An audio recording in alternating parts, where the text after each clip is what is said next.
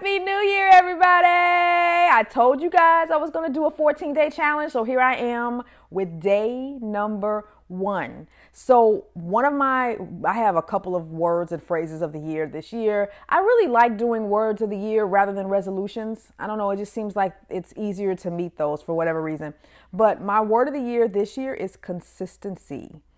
Yes, as you guys know, especially here on YouTube, I lack consistency. And one thing I've always struggled with as an entrepreneur is focus, lacking focus. And I've never been a person that really tends to set goals. I just get up in the morning and start working. But I started to notice over time that I'd be going down rabbit holes and I wasn't getting certain things accomplished. And you know, entrepreneurship gets glamorized. Oh, you get to sleep late, you get to work in your pajamas. But you know what? Sometimes that can go to the extreme. And one thing that I have learned is that we all need structure. It doesn't matter if you're an entrepreneur. It doesn't matter if you work outside the home. You need structure. Even something simple as making your bed every day. I used to roll my eyes at people who said, oh, you got to make your bed every day. You're going to have a better day. Successful people always make their beds. And I was like, what are you talking about?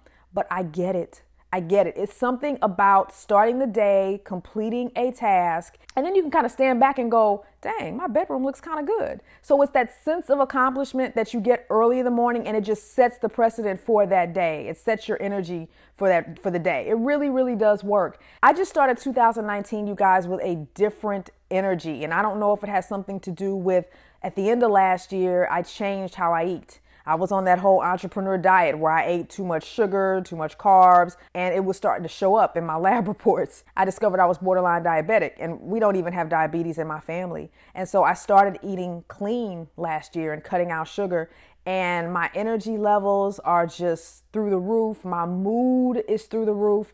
And I just came into 2019 like, what? I am so ready. I downloaded the Wonderlist app and I've been making goals and setting goals and meeting those goals every day, even if they're just tiny little goals. So the whole point of this challenge is to just practice at setting goals and meeting goals. Hopefully you guys get a lot out of this challenge too, because I've already planned the videos out. I think you guys are going to learn a lot. But honestly, this is just as much for me as it is for you guys. But I've got a content list already planned out, which is another thing that I think will help me in the future. I used to hear people say, oh, I've got to do my schedule for the month or whatever. And I was like, that's just so extra.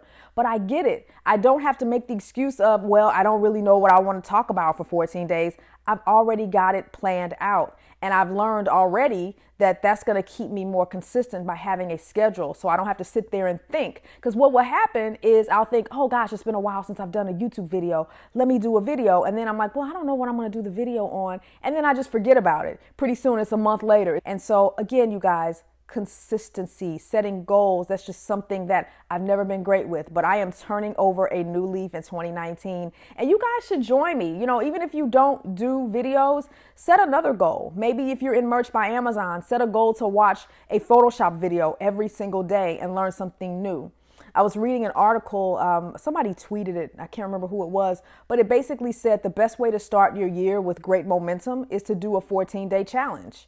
And I was like, hey, I'm already going to do that. So I'm already starting off on the right foot. But I can see how that will help because you get practice at doing something every day and meeting a goal and checking that off your list. So after the 14 days is up, I'll come on here and do a video and share what I've learned from this. And I'm not going to be doing the videos in advance. Every day, I'm going to record and edit the video. That's the whole point of this, doing something consistently every day. Because if I do it in advance, that kind of defeats the purpose. It kind of cheats a little bit. No, I'm going to be doing a video every single day. And at first I was going to do for 30 days. But I was like, I can barely get out a video every other month. So now you're going to make yourself do 30 days in a row. And see, that's the thing about a challenge. And that's the thing about setting goals. I think sometimes we set goals that are just too big and we get discouraged. We feel overwhelmed. So I cut that in half and I'm like, okay, I think I can do 2 weeks. That seems like something doable. And then maybe after that, I'll try 30 days. But I want to start small enough so I can meet the challenge, but big enough so it's still challenging. So I will see you guys tomorrow on day 2 of my 14-day challenge. See you later. Peace.